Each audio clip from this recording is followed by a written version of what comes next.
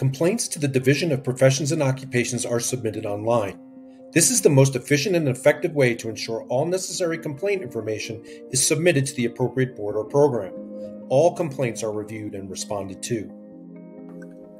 A few terms to review before going step by step into the complaint process. A complainant is the person who submits a complaint, either on your own behalf or for another person. If you submit a complaint in our system, you are the complainant. A respondent is the person or business the complaint is against. This would either be the licensee or the unlicensed person or business.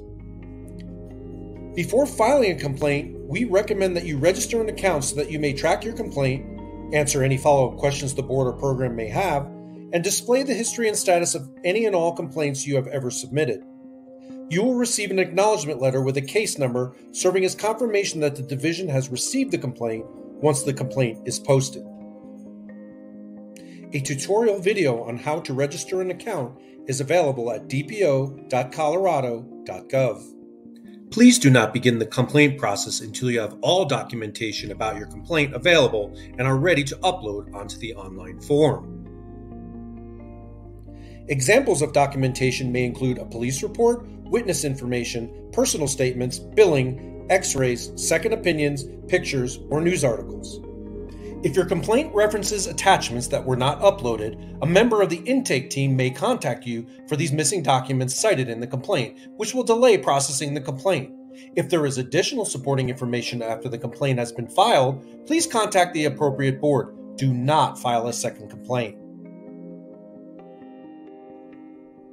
To begin the complaint process, visit dpo.colorado.gov and access the File a Complaint Against a Licensee box.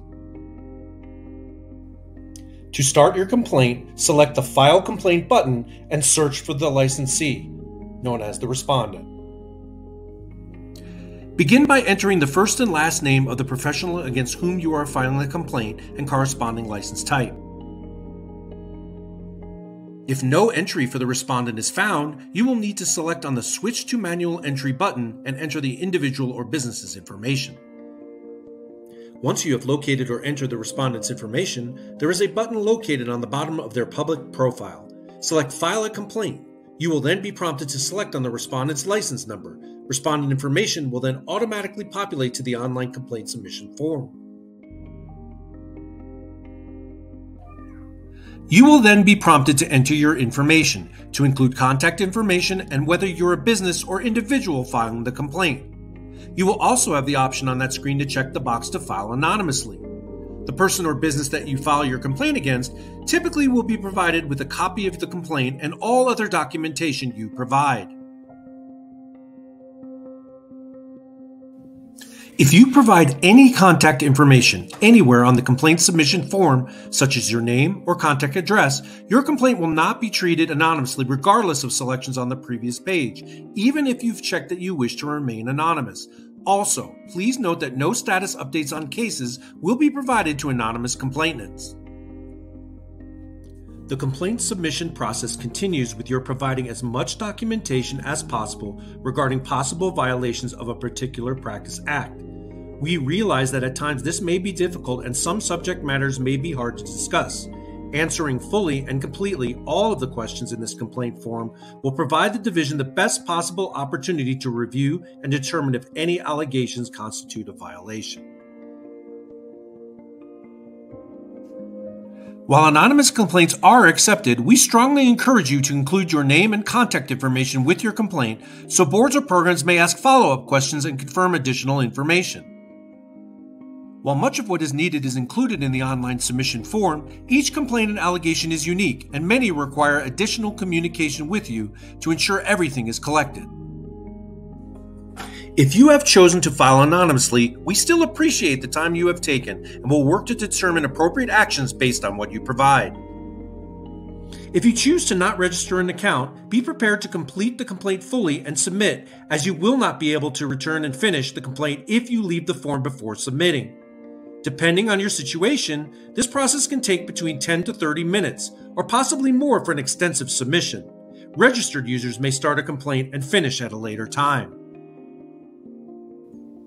When filing your complaint, please provide as much information as possible to allow the board or program to identify the issues and respond appropriately. The more detail provided will help ease the investigation, including timelines. After reviewing the information you entered, select Finish Process. So, you filed your complaint. Once the complaint is assigned a case number, you will receive an acknowledgement letter via email or physical mail with that case number serving as confirmation that the division has received your information. A determination is then made by the board or program on whether a violation has occurred or whether the complaint should be dismissed. Cases fluctuate in terms of time necessary to reach a final decision, but complainants are notified by email or mail at the time a case is closed or dismissed. If disciplinary action is imposed and you are a known complainant, you will be provided with a copy of the document, which will be posted against the respondent's credential on the division's website. If you do not have a computer and can't file online or prefer a paper form, please contact DORA_DPO_licensing at state.co.us or call 303-894-7800 so that one can be sent by mail. Information on possible disciplinary actions available to boards and programs is available at dpo.colorado.gov/filecomplaint/FAQ.